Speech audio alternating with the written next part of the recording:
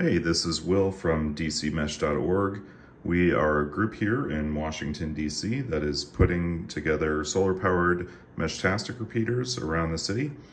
And today I'm going to be talking about two pieces of technology that we're testing right now. The first is a bandpass filter, and the second is a directional panel antenna. And the reason you might want to use these is if you're putting a solar-powered repeater up on top of a tall building that already has a lot of transmitters. For example, it might have cell phone transmitters or police and fire transmitters. Those transmitters can be noisy and create interference with your Meshtastic repeater. So by putting in a bandpass filter, you can cut out a lot of that noise and make it so that your radio can hear everybody much better.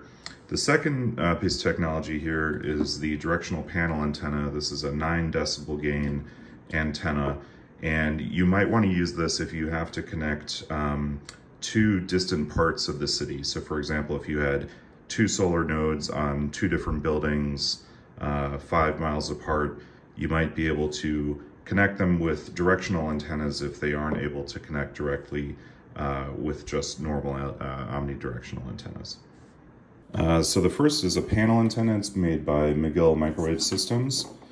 It is a 9 decibel gain panel antenna, directional antenna, centered around 915 megahertz. They recently had a sale on their website. I'm not sure if it's still going, but I got this with shipping for $57.70. And then the second piece of equipment is this bandpass filter. It's made by Airframes, and it is a 4 megahertz wide cavity filter for the LoRa frequencies around 915 megahertz down to 900 megahertz. It's tunable, so I'm going to be showing how to tune it, which there's a very good video by Austin Mesh already on how to tune this. This is Austin Mesh originally started using this bandpass filter. I'm going to get the NanoVNA going and show you guys how to tune this up. And for this bandpass filter, I spent $139.25 with shipping. So it's pretty expensive, but it is extremely useful if you are putting a repeater up on the roof of a building that has a lot of other antennas causing interference with your node. Okay, so step one of tuning the bandpass filter is connecting it to the NanoVNA. So I'm going to take the antenna off of my node, put an antenna on there so it's not broadcasting on an open line, and I'm going to hook it up to port 1 of the NanoVNA. And then I'm going to turn on my NanoVNA. And to show you the full setup, I'm going to go to a open recall channel, which is just me tuning a high frequency antenna for the 20 meter band, and then I'm going to go from this point onwards. Okay, and I put on some labels here to show you what does what. These labels were provided by the Austin Mesh video. So on the top left, we've got the output. On the top or bottom left, we have the input. Then going down, we have these screws that you adjust, and they have little locking nuts. And this is for the output coupling, input coupling, resistive tuning, and inter-resistive coupling. And it's worth noting that this was QC'd by Lothar of the Hill People. I am Lothar of the Hill People! And it is 4 megahertz wide, centered around 906.875, meaning once you get it recentered, it's going to have a bandwidth of a total width of 4 megahertz. It's going to reject any signals outside of that 4 megahertz window. And it is supposed to be centered around 906.875 megahertz, which is the default LongFast slot 20 or slot 0, which is slot 20 slot. So if you just turn on your Meshtastic node and don't change any of the settings, which is what we use the default settings here in DC, you'll be at 906.875. And that's what it's supposed to be tuned to when it comes, but it's always good to use a NanoVNA or some kind of antenna analyzer in order to adjust it so that it's absolutely perfect. Okay, so you see I have the NanoVNA hooked up to port 1. I'm going to start by just turning on my NanoVNA. I'm going to recall one of my presets that I have for tuning a high frequency antenna for 20 meters. That's just to give me a baseline that we can start adjusting things from. So I want the center of the screen to be at the 906.875 megahertz. So what I'm going to do is I'm going to go down 5 megahertz and up 5 megahertz from there so that the dead center of the screen is 906.875. And I'm going to do that by, I'm clicking the top menu. So there's this roller here. Click the top menu. I'm going to hit back.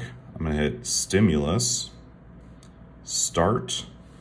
Now 5 megahertz down is 901.875 M for megahertz. Then on the top, I'm going to hit stop. And the top frequency I'm going to use is up 5 megahertz. So I'm going to do 911.875 megahertz. Okay. And so now we are set with a SWR, and it's showing a very good low range SWR. This is the standing wave resonance. And so it's basically how much of the power is being reflected back into the radio. And I want to be able to see the actual number. So I'm going to click the top wheel. I'm going to go back. I'm going to hit marker, and then I'm going to hit tracking. Okay, so tracking then puts the marker at the lowest possible point, which you can see here, is 1.08 SWR. That's almost absolutely perfect. Okay, and now we're going to turn on another trace for the Smith chart. So I'm going to hit the top wheel. I'm going to hit display, trace. I'm going to do trace 3, which is the purple one. Okay, so now I have trace 3. I'm going to hit back. I'm going to hit format. And I'm going to hit Smith. So that's going to give us a Smith chart. Okay, and I would like my Smith chart to be showing R plus JX. So I'm going to hit the top button. I'm going to hit display, trace, trace 3. Then we're going to go back. I'm going to hit format. I'm going to hit Smith. And then I'm going to make sure it's selected R plus JX. And go back. And you can see right now the resistance is at 53 ohms. There's a little ohm symbol. So we want this to be at exactly 50. So we're going to be adjusting the resistance to get this to exactly 50 ohms. Okay, and then I'm going to turn on another trace. So I'm hitting the top right button, trace. I'm going to do trace 1, back, format. I want this to be log mag. So I'm hitting that. Back. Okay, now I have log mag set up as well. And you want the log mag number to be as low as possible. You want the yellow SWR to be as low as possible. And you want the Smith chart to be showing exactly 50 ohms. Okay, so we are now going to adjust the screws, and I'm going to show you how that affects things on the NanoVNA here. First, we're going to do the resistance tune. You can see the purple Smith resistance is 49.7. So this one's already tuned, but I'm just going to show you what happens when you adjust this.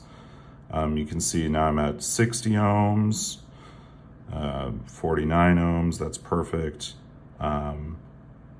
49.2. So I'm gonna hold this with one hand while turning the screw with another to sort of tighten down the lock nut here. Little fiddly, but you gotta sort of grab it with one hand and then turn it with another.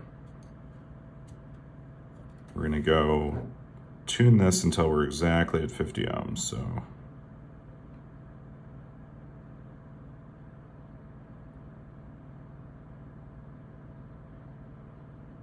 Just tiny, tiny little changes affected.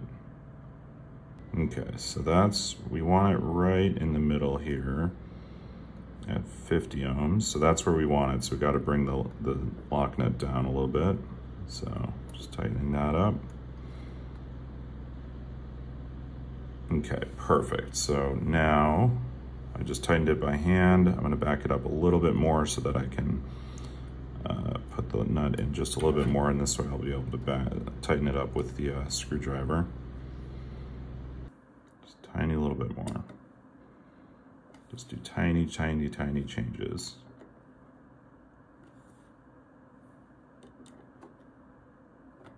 Boom. All right, 50 ohms exactly. Now the other two we're gonna look at are the log mag and the SWR, and we're gonna adjust those by adjusting the input and output coupling. So I've already got these set up, but I'm just gonna show what happens if I change the input coupling.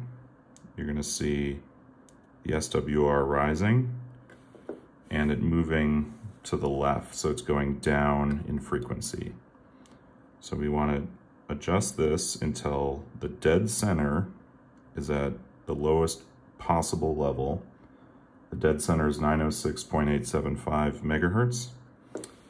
And so again, I'm going to back this out. I'm going to tighten up the nut on here by holding it with one hand and tightening the other nut just a tiny, tiny little bit. And I'm going to hand tighten it. And then when I get close, I'm going to tighten it with an actual screwdriver. There we go. So I'm going to tighten it until we get as low as we can go. 1.03 SWR, that's really good. I'm going to show you the same thing with the inter-res coupling. So if I adjust this a slight amount, you can see it's just raising our SWR. We don't want that. We want this to be as low as possible. So we're going to lower it, and that's not quite what we want either. So raise it. There we go. So that's about perfect. Now again, I'm going to back this out, tighten up the lock nut with my other hand, and then tighten this down using the screwdriver. And then I'm going to finish it by hand here, or finish it by screwdriver. So tighten that, and I'm watching the yellow, I'm watching this number, the SWR number. Tighten it down. Okay, 1.005 SWR. Doesn't get any better than that. And that's it. That's how you tune the bandpass filter for Meshtastic. Again, I've got it here connected to a 9 decibel gain panel antenna. This setup here, once it's connected to a rack chip and a solar panel and battery, is going to be a perfect long distance point-to-point relay for putting on top of a rooftop where we have a lot of interference from other transmitters. If you have any questions, put them in the video here. Check us out. We're at dcmesh.org. We meet in person every 3 months or every quarter. So join us for the next meeting in person if you're here around the DMV area. And we also have a Discord, so join us on the Discord.